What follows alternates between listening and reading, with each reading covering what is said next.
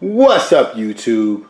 This is Cooking with Doug, and what you see here is an unboxing of my brand new Ninja Foodi Smart XL Grill.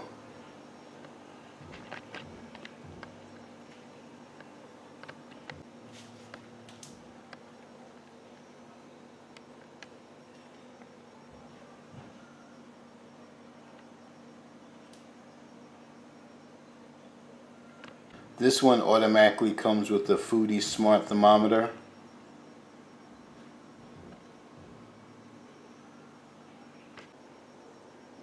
Alright guys, let's get it open. Before we open it, let's take a look at the previous model right here.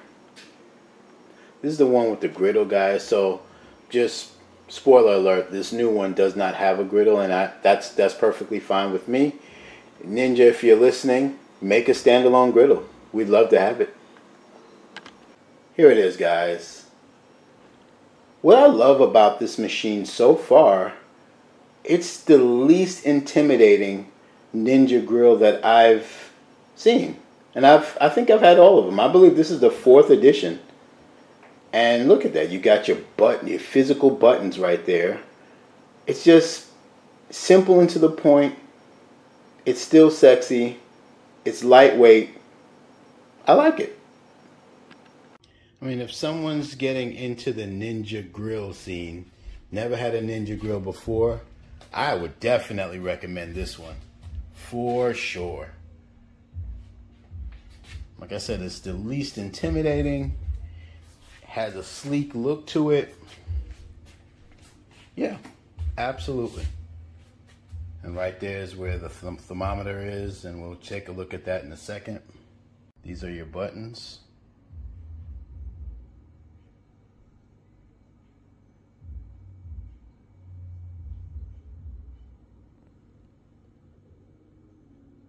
I don't know if you caught it in the beginning, but this machine, just for you stat nerds, this is over 1700 watts, so 1760 to be exact. This is about 27 pounds, so pretty lightweight for this type of machine, and plenty of power. So let's open it up. Alright, so let's open it up.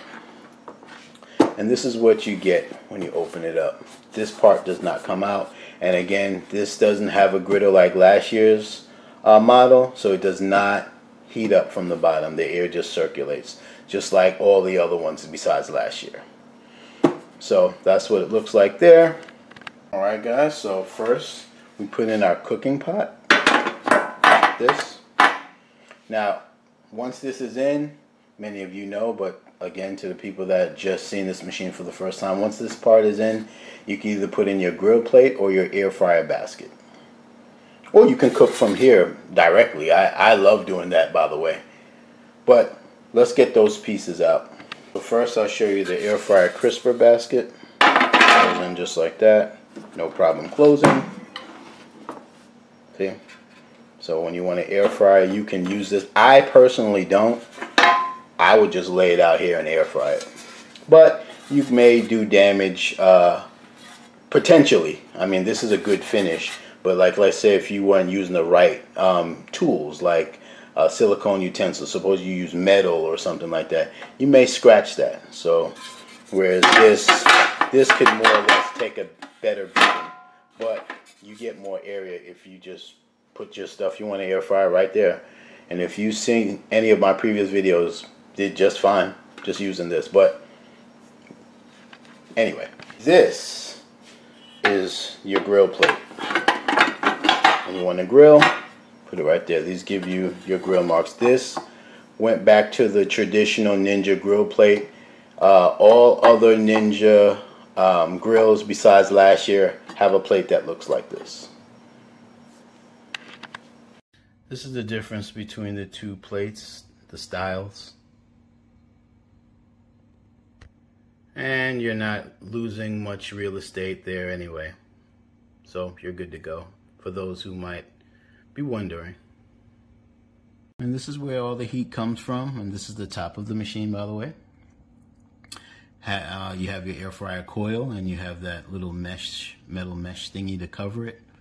for splatter and all that good stuff. It's easy to take off and clean. And all the Ninja grills look like this anyway, so this is nothing new. But for those checking this grill out for the first time, I wanted to show you specifically. Let's check out the plug. You got a 3-prong.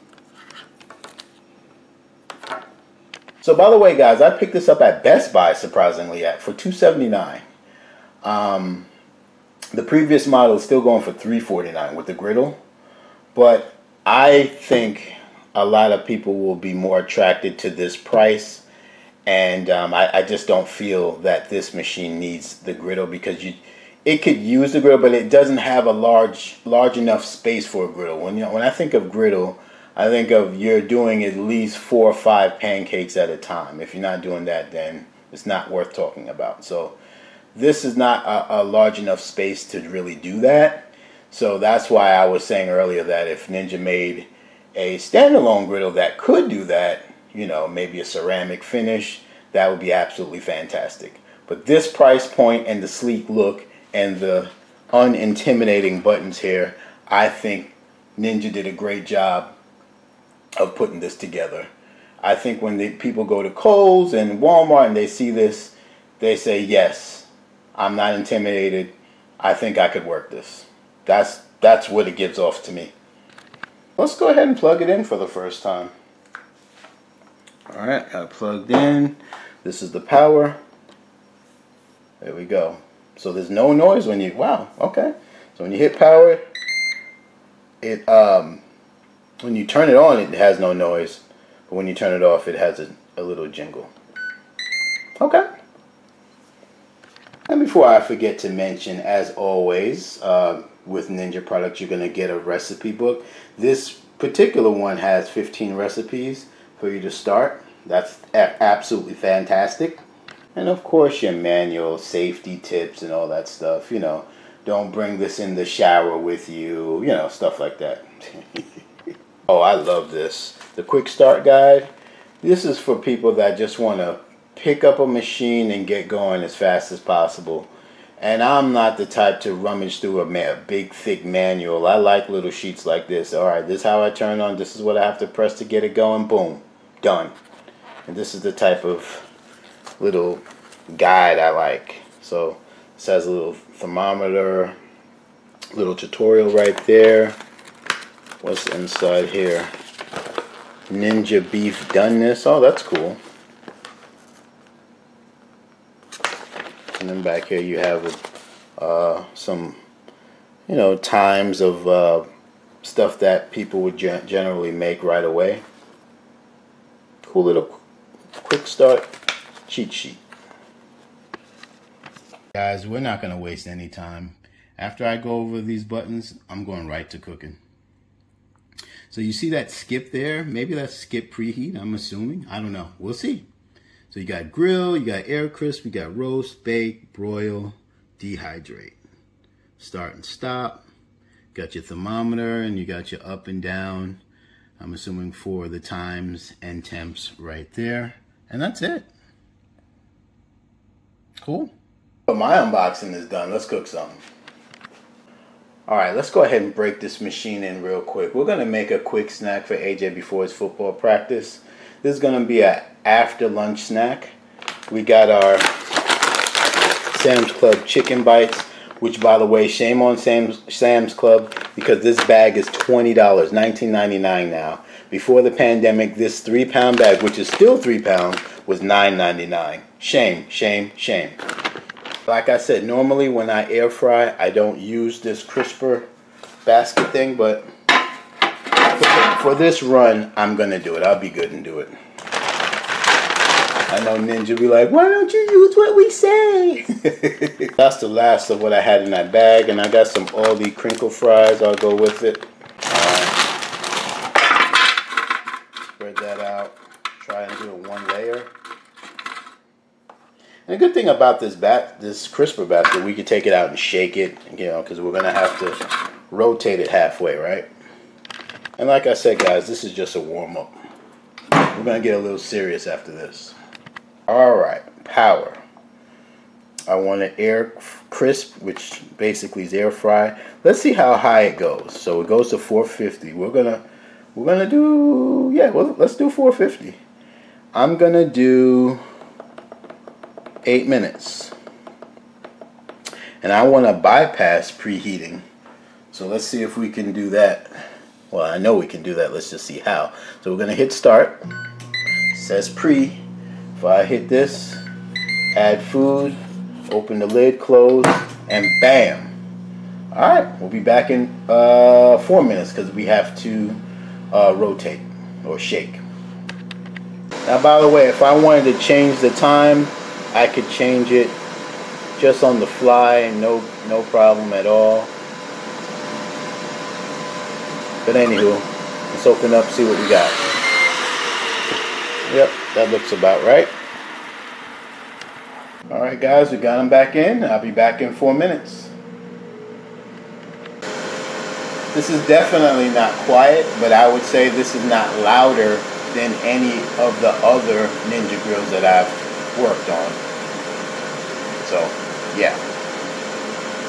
Let's see how it sounds when it's done. Yep, just like normal. No problem. And this is the final product.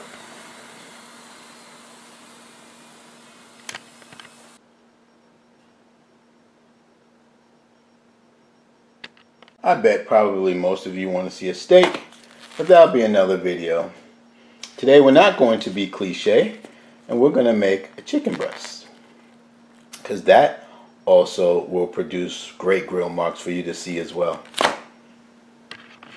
So after we season this up, guys, we're going to whip out the grill plate, we're going to whip out the thermometer included, hook that up, and get that going, and show you guys how to work that. So as I showed you before, this is where you put the thermometer, and this is where you insert it at. And this is on the right side of the machine. You just pop this out and unravel it. Looks like this.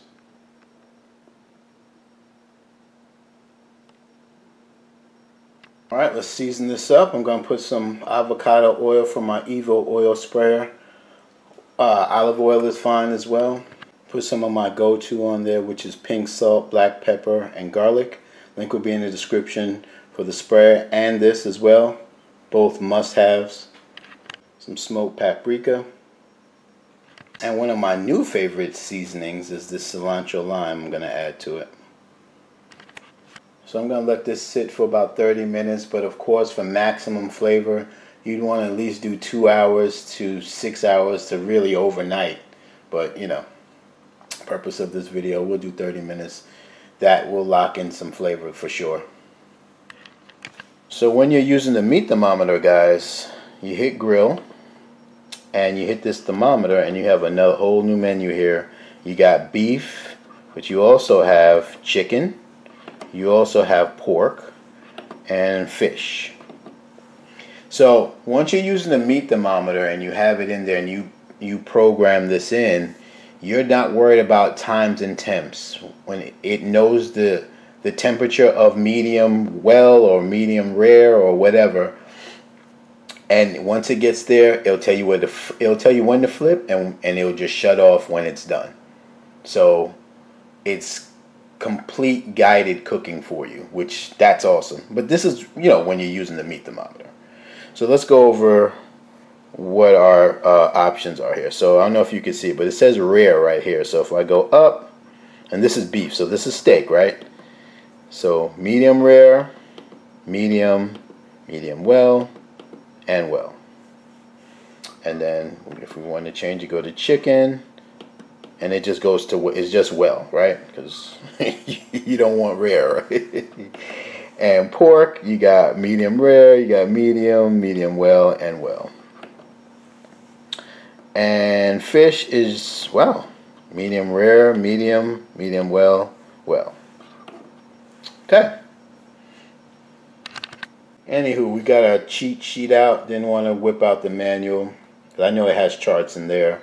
But see right here, it says boneless chicken breast.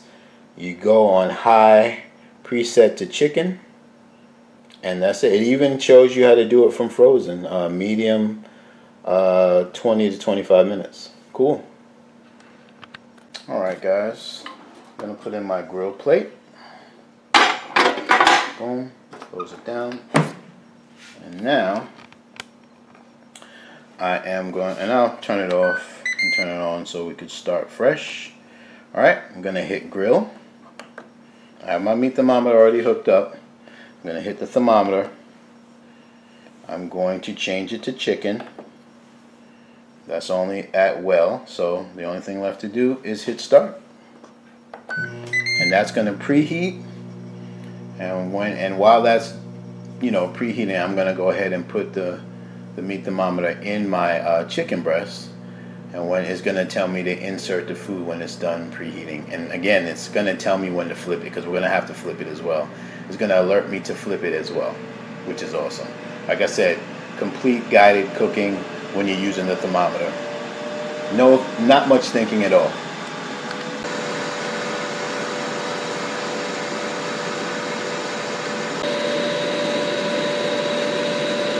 Alright guys, we're almost preheated.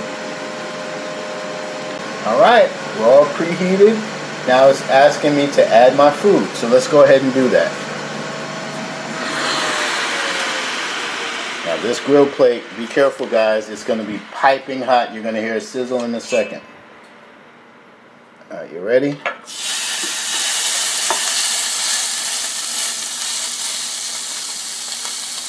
Boom. Now we just close it. See that guys? Target temp is 170, but current temp is 36. See? Told you, guided cooking. It's smelling absolutely fantastic already, guys. Still going. And remember, it's going to ask me to flip it. It'll make a chime noise, so like you don't have to be standing over it. But you would have to listen out for it though, right? There it goes. Asking me to flip. Let's open it up. Ooh, look at that. That's looking good already. Look at that, guys. Put it like that. That's fine. Alright, close it. Wait, let me give you a better look. See those marks, right? Yep. And remember, guys, this guided cooking could be with your not just this chicken breast, your steaks, your fish, pork chops. Come on now. This could be you. Link will be in the description. There is no visible smoke coming out of this machine. But right there is where the air comes out, but I don't see any visible smoke that would, you know, trigger my smoke detector, etc. Or I don't smell it any either. By the way, guys, if you're not subscribed, go ahead and subscribe. It's free. You know, it's almost the end of summer. And you guys know I'm about to go into overtime after the chicken breast is done.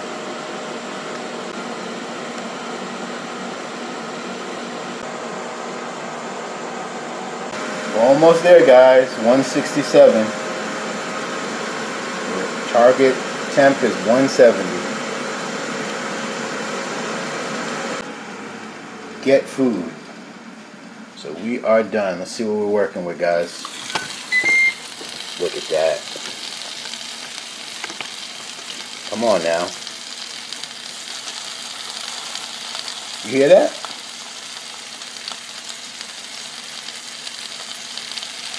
Let it run for the people in the back. Smells fantastic, guys.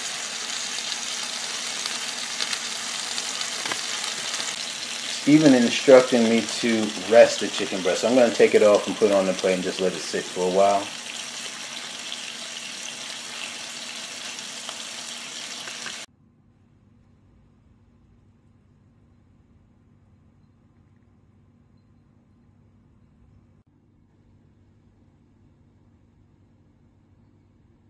Alright, not so bad. Oh, by the way, I forgot to mention, this comes with a brush.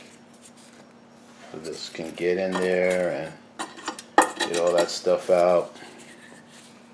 You can put this in the dishwasher, you can hand wash it, all good. Just this plate, of course.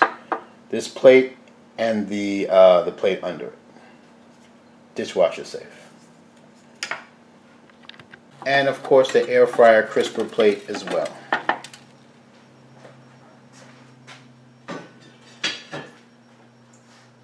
Alright guys, let's go into overtime. Turn it on, air crisp. I'm doing 450. I'm doing I'll do 10 minutes, but I might cut it short. I am actually going to preheat. That's fine.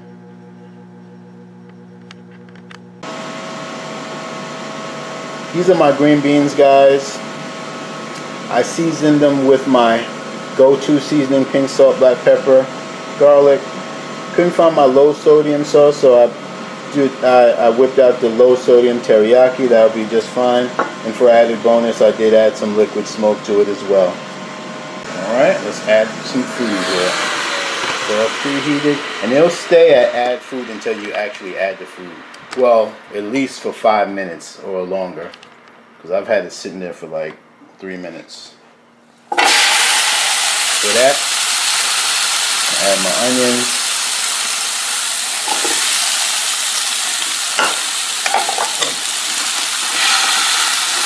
No metal utensils, guys. Please, don't do that. Alright. I'm going to let this cook down, I don't know, check it in 5 minutes and see how we're looking. Alright guys, I cut it short 2 minutes and we are done. And I am ready to eat, guys. This is smelling good, looking good. Paper towel time. Shout out to my viewers and subscribers that hit the like button way before my videos even finished. I appreciate that.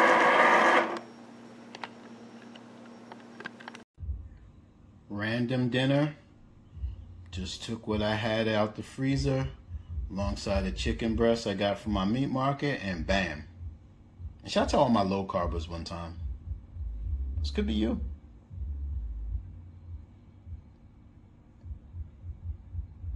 Alright guys, you saw the paper towel go up. That means it's time to eat. This is my early dinner, guys. Well, not too early. It's 6 o'clock. I usually eat like around 7. You first. You got it?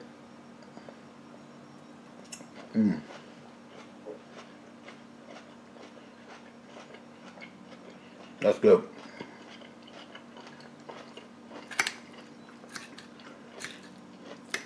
All kinds of flavors, guys. All kinds of flavors. You got it?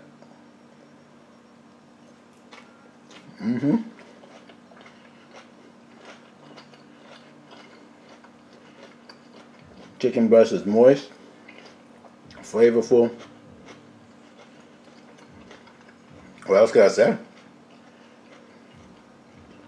Back to the unboxing, guys. I just hand washed all the parts, and like I said, I could have threw it in the dishwasher, but I just wanted to show you I can hand wash them with ease and no problems. Use the brush to clean the grill plate. You could use a sponge too, or in the back of the sponge as well. But the brush makes it super easy. And the key with this, guys, is you want to wait like maybe 20-30 minutes, let it cool off and clean it right away. Don't wait till the next day or the next week. The longer you wait that way, is the harder it will be to clean. But you still can clean it either way, but why make it hard on yourself? Because you got to get all in here and stuff like that. But you see, I clean it, no problem, no worries. This air fryer crisper is going to go under my cabinet because me personally, I don't use it. I'm not telling you not to use it. I just don't use it because, like I said, this version of the Ninja Grill is very similar to the 2019 and 20 versions. Now the 21, like I said, is a little different, but the other versions are very similar to this, so I'm very familiar with it, and I didn't use the crisper basket then, and nothing's going to change now. Let's go ahead and put back the thermometer. Just clicks right in, no problem. Alright, so you can see a little usage right here. I used it 3 times, right? I did AJ's after lunch snack. I did the chicken breast, grilled that, and then I did the veggies. Okay, yeah, 3 times. So yeah, you could just detach that, you know, throw it in the dishwasher, or I would soak it into maybe some degreaser or whatever have you. Follow your manual, and they'll show. And there's videos on how to clean this, because like I said previously, this is very similar to previous models. Just follow that. I'm not doing a cleaning video because by the time this is ready to be cleaned, I'd either give it away to one of you guys, or I'd be getting the newer one, and maybe giving it to a family member. I don't know. So you won't be getting that video from me, but they're already out there. So you just search for it, Ninja Grill Clean, and you will get it. All right. What is the verdict? So first off, I love this machine. So some of you asked, should I upgrade to this if you already have a Ninja Grill? So if you have the first Ninja Grill, which was like a square Ninja Grill, that was the square one, yeah, this would be an upgrade for you. Absolutely. But if you have any of the other ones, the 2020 that looks very similar to this, or the 21 that I showed you earlier with the griddle, no, this is not an upgrade for you. It's very almost identical to the 2020. It just looks a little different. It has these buttons down there, but like this part is very simple. If you look quick, you would think it's that one. But what I like about this will be easier for people just getting into indoor grills. Because let's face it, there's not a lot of great choices for indoor grills. You have the George Foreman still, and some other ones. But this is a great choice because people still want to grill indoors, and as you can see, you can do that with this. Is it better than outside grilling? No, but this will do the job. If it's raining, if it's thundering, if it's too cold, if it's too hot, bam. If you don't have a backyard, if you don't, you know, whatever have you, this can do it. You do burgers, hot dogs, anything you can grill here, and get those grill marks and great taste. So like I said, link will be in the description. Go ahead and pick this up. Like I said, I like this machine, and I would recommend it to anybody mentioning anything about indoor grilling. I would definitely recommend this particular model for them, because I feel this model will give you the best chance to just jump right in and just have fun with it.